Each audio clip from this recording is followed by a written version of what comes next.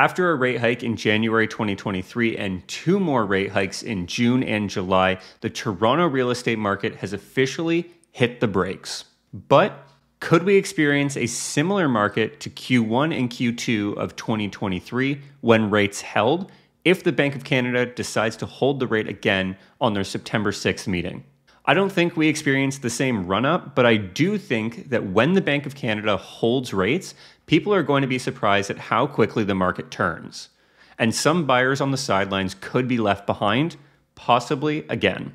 Pretty much every news outlet in Canada has hit the ground running this morning with articles around the Toronto and Canadian real estate markets, the Bank of Canada, rates, and anything related to those. Today we're going to take a look at the Toronto and GTA real estate market data for the month of July. My name is Macallum and I'm a real estate agent in the city of Toronto, and I lead a team of amazing agents who work every single day with buyers, sellers, and tenants. If you learn anything from this video, please consider hitting both the like and subscribe buttons. I would greatly appreciate it because the more you interact with my videos, the more the YouTube algorithm will push it to other people like yourself looking to learn more about the Canadian and Toronto real estate markets. And if you'd like to chat further about buying, selling, or just about the market, you can go to the first link in the description of this video to book a meeting directly into my calendar at a time that works best for you. We're going to quickly run through the year-over-year summary for the entire Greater Toronto Area market. As you can see here, the number of sales which occurred on TRREB's MLS in July of 2023 was 5,250, whereas the number of sales in July of 2022 was 4,870. The average price across TRREB's MLS system in July of 2023 was $1.118 million, and in July of 2022 was $1.073 million, which is an increase of $45,000.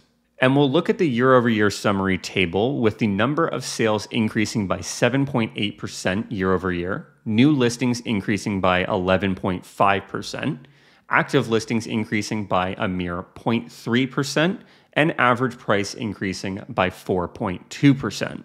Listing days on market dropped by 10.5%, and property days on market dropped by 17.2% year over year in the entire Greater Toronto Area. If you've watched this channel long enough, you'll know that year over year data is good to know, but it's not the most important, especially when we're going through this point of a real estate cycle. The month over month or quarter over quarter data is far more relevant when you're making a decision in this type of market. And the data we're going to walk through from now until the end of this video is specifically for the city of Toronto, so the 416 area code.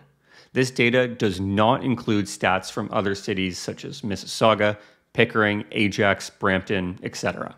Let's kick it off with the average price across detached, semis, townhouses, and condos. The average price of a detached home in the city of Toronto is now $1.64 million, which is up from July of 2022 when the average price was $1.515 million. However, the detached market segment in the 416 area code did drop 8% from June to July. When taking a look at the semi-detached market, we can see that the average price from July of 2022 to July of 2023 is fairly similar, with July 2022 being $1.268 million and in July of 2023 being $1.257 million. However, similar to the detached market segment, the semi-market dropped 11% from June to July of 2023. You're likely starting to see the trend here with this data. The townhouse market performed similar to the detached and semi-markets, with townhouses in July of 2022 selling for an average of $1.25 million, and in July of 2023 selling for an average of $1.142 million. The townhouse market segment also saw an 11% drop from June to July. The condo market in Toronto increased by $9,000 on average from July of 2022 to July of 2023. However, the condo market has dropped from $770,000 in June to $753,000 in July, which represents a 2% decrease in values. Now, what's glaringly obvious is the correlation between interest rates rising, or holding for that matter, and price acceleration from January of 2023 to May of 2023. Following the rate increase in January, the two rate holds on March 8th and April 12th of 2023 spurred the market into action. And then in early June, when we saw a 25 basis point hike, the market slowed down. As it stands right now, across detached, townhouses, and condo apartments, May was the peak of the market for 2023. The only asset class which did not peak in May, however, peaked in June, was semis, but that increase from May to June was only $8,000. So pretty much all major asset classes peaked in May of 2023 so far. The average price is what everybody really wants to know at the end of the day, but let's take a deeper look at the rest of the data to find out why the average price is dropping on a monthly basis. The months of inventory is absolutely skyrocketing right now. And this is happening because we are seeing more active listings on the MLS at the end of the month compared to the number of sales which occurred during the month. When the number of active listings is high and the number of sales is low, it means that it would take longer for all available inventory to sell. What this is telling us is that we are moving closer towards a balanced and a buyer's market depending on the asset class.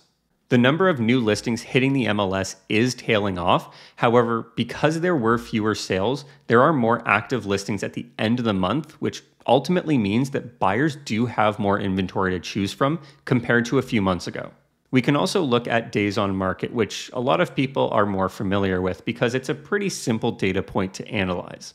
The number of days properties are sitting on the market is increasing across all asset classes, with detached houses sitting on the market for 15 days on average, semis for 12 days, townhouses for 12 days, and condo apartments for 20 days.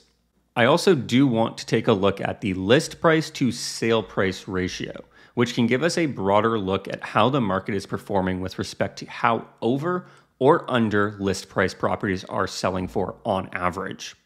As you can see, all home types across the board have experienced a lowering of their list to sale price ratios.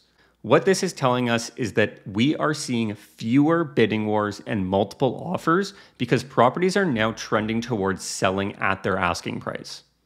Semis on average are selling for 8% over asking, townhouses 5% over asking, detached 2% over asking, and condo apartments which are now selling at 100% of asking, meaning right at asking price on average. If the Bank of Canada holds interest rates on September 6th, what impact do you think that has on the real estate market? Let me know in the comments below. Thanks for sticking around. We'll see you next time.